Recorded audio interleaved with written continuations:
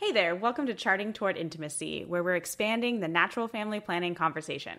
I'm your host, Ellen Holloway. Today I am joined by my husband, Kurt. Kurt and I are both users of the symptothermal method of natural family planning, and we are both actually instructors as well. So if you're wondering why Kurt and I have quite a bit of knowledge on this subject, it's because we have spent quite a few hours studying to become instructors in the symptothermal method. And so we have quite a bit of general knowledge over NFP as a whole. So welcome, Kurt. Hello. Hey. So we are here to talk about NFP. What is it? What does it stand for? What does it do? Why does the church promote it? So what the heck is NFP?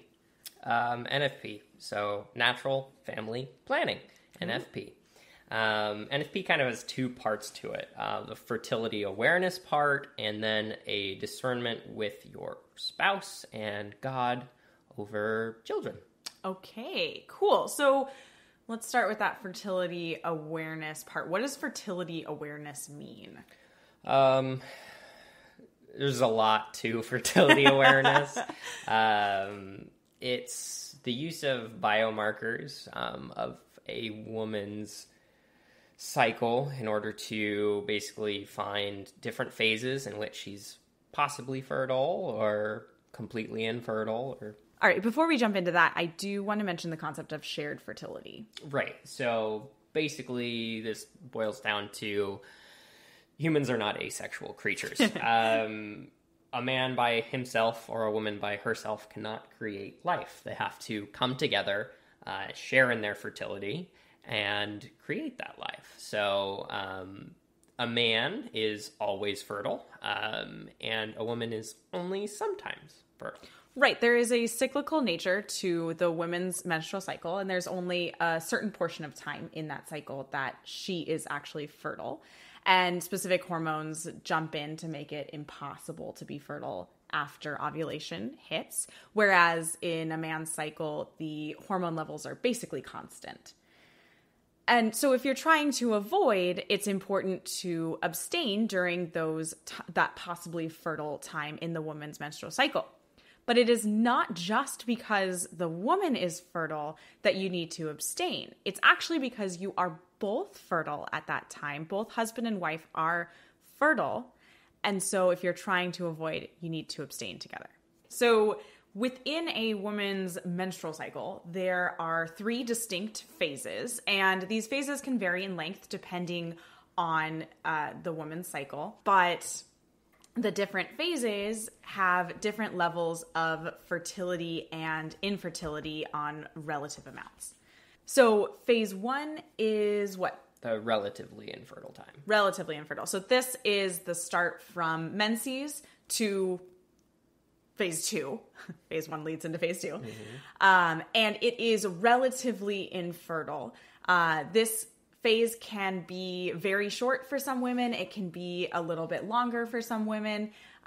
This is something that you would determine yourself on how long that phase is as you start charting and talking with your NFP instructor. So then phase 2, the possibly fertile time. Possibly fertile time. So again, this is another phase that can vary in length depending on a woman's cycle. And during this possibly fertile time, this is sometime during this phase is when ovulation occurs. Which means you're going to be fertile. Right. So there's kind of 2 parts to that, right? The egg has left the building, so it's impossible to be fertilized after a certain point of time. But then in addition to that, there is a surge of progesterone, which makes it impossible for the female body to ovulate again after that 24-hour period of time. Now, there are cases where there's a double ovulation, 2 eggs, maybe 1 on each side, something like that. But that all happens within that 24-hour period of time. Once that time has passed and the progesterone has surged, it's impossible. Now, this might come across as, wow, there's like a 24-hour period in which I could get pregnant, which that's not true. It's probably about a 6-day window. Right. So technically it's about 6 days. Sperm can live for 3 to 5 days in the perfect mucus environment. And then there's kind of the 24 hours of ovulation. Eventually the egg will die, the sperm will die, and that period. So that 6 days is really the only amount of time. However, it is impossible to pinpoint those exact 6 days without daily ultrasounds to see if you've ovulated or not. Yeah, and basically what fertility awareness does is it retroactively, so after the fact, finds the days that you were possibly fertile. And once they're definitely over, we're in the third phase, completely infertile time. Oh boy. And this phase is usually about 2 weeks for a typical cycle. And again, there is some variation and fluctuation in this, but this period of time is actually one of the most standardized periods of time, standardized phases within the 3 phases. Yes. And phase 3 goes until the onset of menses, and that begins the whole cycle again. So that portion, fertility awareness, it's a big part of NFP, but it's not all of it. Right. And there's another huge portion of NFP that is the discernment portion of it. What we mean by this discernment is the fertility awareness gives you these fantastic tools. It gives you these biomarkers to identify the different phases. Then you can use those tools to discuss with your spouse, discern and pray on if it is time to try to conceive or try to avoid pregnancy. I mean, basically that will tell you when you should be abstaining. Right. And, natural family planning is not going to tell you if it's time to have a kid or not. Right. That's that second part of discernment and prayer. I think you meant fertility awareness isn't going to tell you when to have a kid. That is. The discernment with God and your spouse is what's going to actually figure out, are we done with 2? Are we done with 3? Are we done with 3 for now? And then, 2, 3, 6 years later, oh my goodness, we want another one. Right. And that's the beauty of natural family planning, encompassing both the fertility awareness and that continual discernment. It's a monthly process, right? Every month there is a possibly fertile time. Well, every cycle. It may not be exactly a month for most women, actually. But so every cycle, there is that possibly fertile time, which requires some discussion and discernment. But it's continual. It's not, I've hit 35 and I'm done. It's a process that you never have to make that blanket statement of my family is as big as it's going to be. Until you hit menopause. Right. Obviously, that's God telling you this is how big your family's going to be. At least your body. Or your body, yeah. So why NFP and not birth control? Sex should be 2 things. Yeah. Unitive. And procreative. Ooh, unitive and procreative. So basically, birth control takes away one of those things. Right. And sometimes it takes away both of those things. That's depending on what we're talking about. So talking hormonal birth control, that takes away the procreative part. And a friend of ours had such a great visual for this. NFP versus birth control is kind of the difference between listening to your body and telling your body what to do. So when you're using hormonal birth control, you're saying, I'm going to control my fertility. I am the one who knows what's best. I will do exactly only what I want to do. Whereas with natural family planning and being aware of your fertility, you are listening to your body and understanding the times when you could be fertile and the times when you are infertile, and using those times to come together as a married couple according to if you're trying to conceive or trying to avoid pregnancy. Right. So basically, NFP, allows for those two things, for sex to be unitive and procreative. Now, there are some people that talk about basically the use of any method, of delaying pregnancy to be contraceptive in nature. Yes. Right. So you're talking about the people who say, well, using NFP at all is like birth control. NFP is just Catholic birth control. Right. And that is not correct. It's completely wrong. Yeah. So if we look at contraceptive, contra, against, and septive, like conception, against conception. And NFP does nothing to stop conception other than waiting for a woman to not be fertile.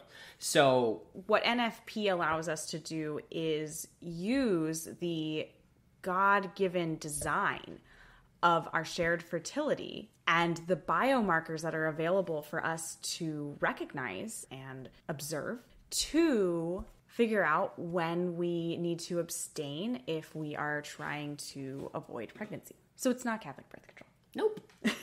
Not even close. However, one of the things that comes up is someone may look at a couple using natural family planning and say, oh, they're using it in a contraceptive manner, which we already kind of stated it's not really possible to use it in a contraceptive manner. But what they're trying to say is, oh, they're using natural family planning because they just don't want more kids. The thing is, we can't say that about anybody except ourselves. We cannot look at another couple using natural family planning and saying they're just using NFP incorrectly. No, that's like saying, oh, that person over there praying in the church, they're not praying right. Yeah, and I mean, like, looking into another person's marriage and being like, wow, if I was in their shoes, I could have more kids than they do. Cool. Great. You just made the statement that you could. You're not them.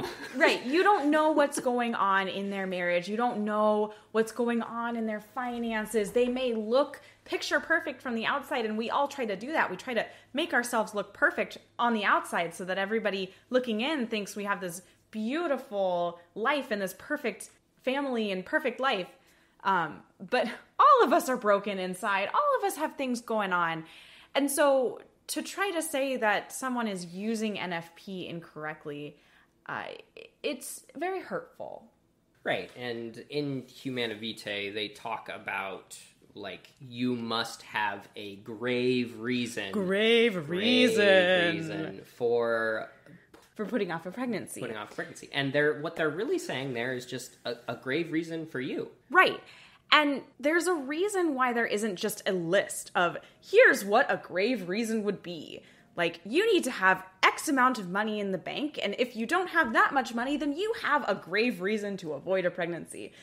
We don't have a list because that grave reason, that reason for avoiding a pregnancy is different from couple to couple. Right. It's between you, your spouse, and God. All right. So I think we need to talk about the elephant in the room. I mean, he's fine over there. He's got some peanuts and water. Nobody cares about him. He's fine. Don't look over there. Abstinence. No. Don't look at that. Okay.